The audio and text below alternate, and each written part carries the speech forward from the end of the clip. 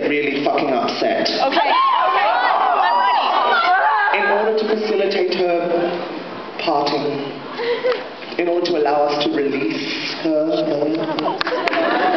we are going to play you some sad music. Okay. And welcome to the stage some very dear friends of mine and Amanda's. Please welcome back to the stage Miss Zoe Keating.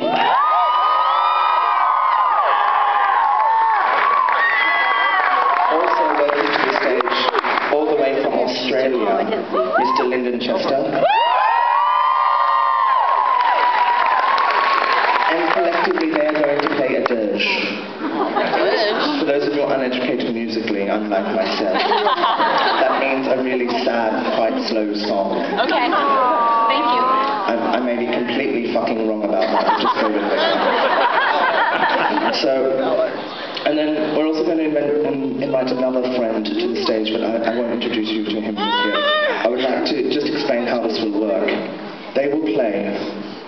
Our other friend will speak some words for their recently departed person. It's not funny, it's really sad. And your job is to cry. Okay. Okay. Got it. But quietly, so as to not interrupt the performance. Yes, sir. So brief but polite. Yes, sir. And now, if you get lost at any point in this, just come back to the simple statement that Amanda Palmer is dead. Thank you. And now please, quietly and quite grief-strickenly, welcome to the stage to say some words, Amanda's very dear friend, Mr. Neil Gaiman.